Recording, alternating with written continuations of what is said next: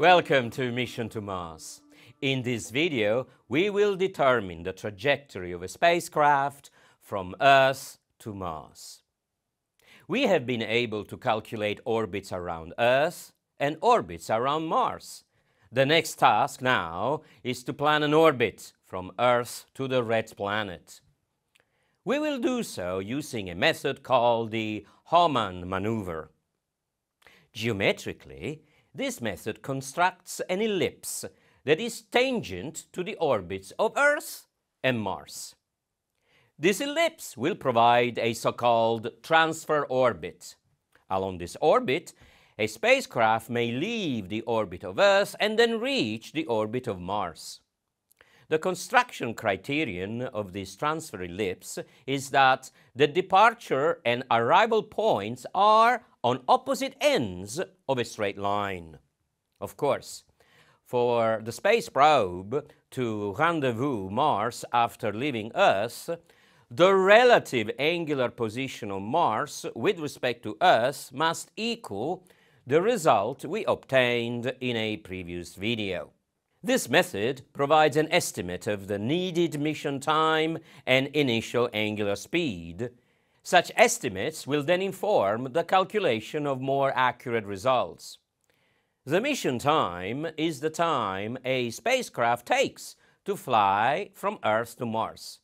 The initial angular velocity is that velocity around the Sun that a spacecraft would need in order to leave Earth on a mission to Mars. In this method, the Hohmann Transfer method, the orbits of Mars and Earth are considered to be circular, with radii r1 and r2 respectively, and only the Sun gravitational attraction is considered to simplify the analysis of the flight of a spacecraft from Earth to Mars. Along any orbit, the total mechanical energy and total angular momentum of a body flying in outer space are conserved. This was shown in a previous video. This conservation principle produces the following expressions for points 1 and 2 on the transfer orbit. The first expression is the conservation of total mechanical energy. R1 squared times omega 1 squared over 2 minus Gm over R1 equals R2 squared omega 2 squared over 2 minus Gm over R2. The second one is R1 squared times omega 1 equals R2 squared times omega 2. Point 1 is the departure point from Earth, and point 2 is the arrival point at Mars. Observe that these points are at the maximum and minimum distances from the Sun. This is helpful because in this manner the radial speed Vr1 and the radial speed Vr2 are both zero, which simplifies the analysis. In expression 1, the conservation of total mechanical energy, Gm is the gravity parameter of the Sun. That equals 132,712,440,042 kilometers cubed per second squared.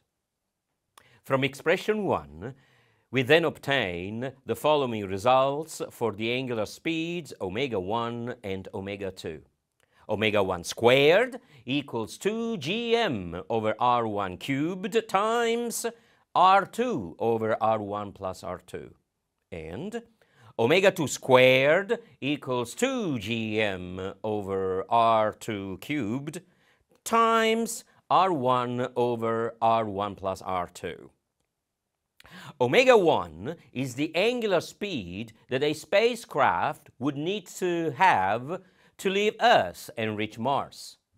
The corresponding linear speed is V1, which equals R1 times omega 1.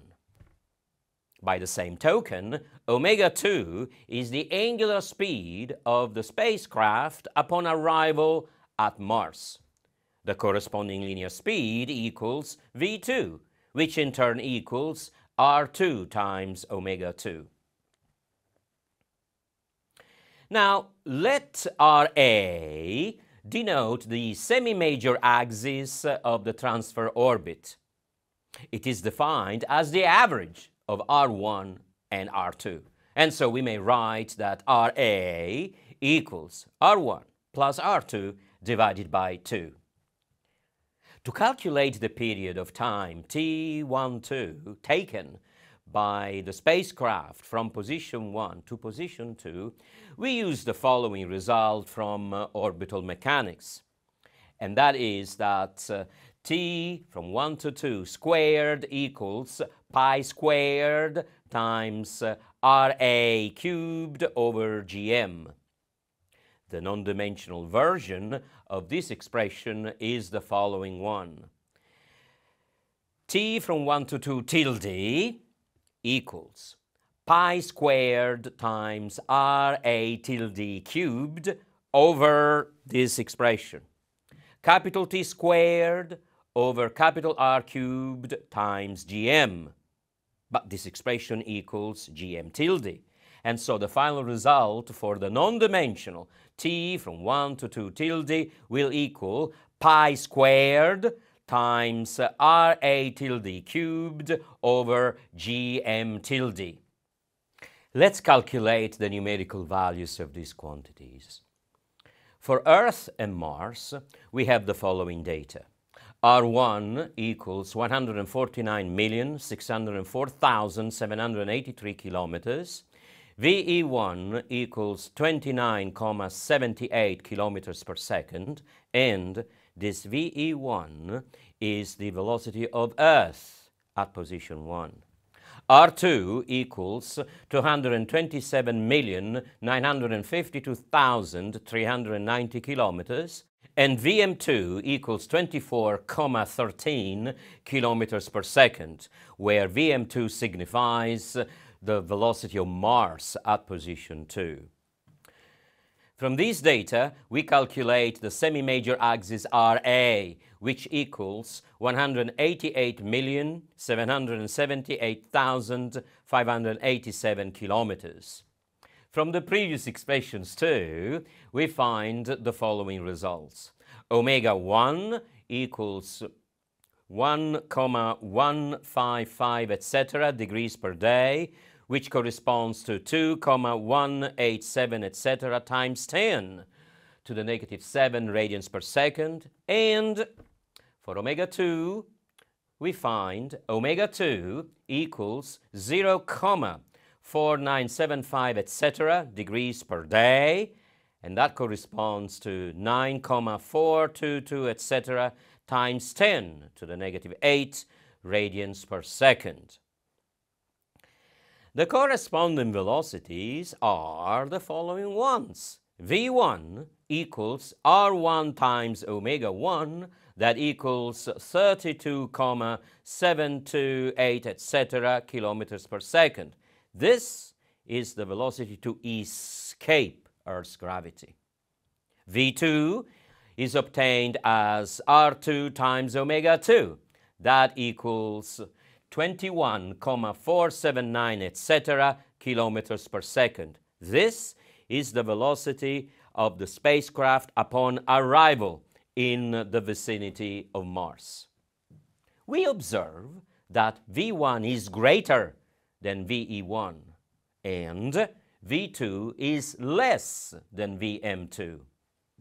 Therefore, as desired, the spacecraft flies away from point 1. It flies away from Earth and flies toward Mars as it approaches position 2. Finally, the time that the spacecraft will take to fly from position 1 in proximity of Earth to position 2 in proximity of Mars is calculated to be equal to 258,88, etc. days. That corresponds to 0,7987, etc. Earth years, which corresponds to 8,505 Earth months. This is the time that a spacecraft will take to travel from Earth to Mars on a Hohmann Transfer orbit. And we observe that this time covers several months because the flight is unpowered. In the next video, we will use these results to calculate the flight of a spacecraft from Earth to Mars on the Hohmann Transfer orbit. Thank you very much and goodbye. Dankeschön und auf Wiedersehen.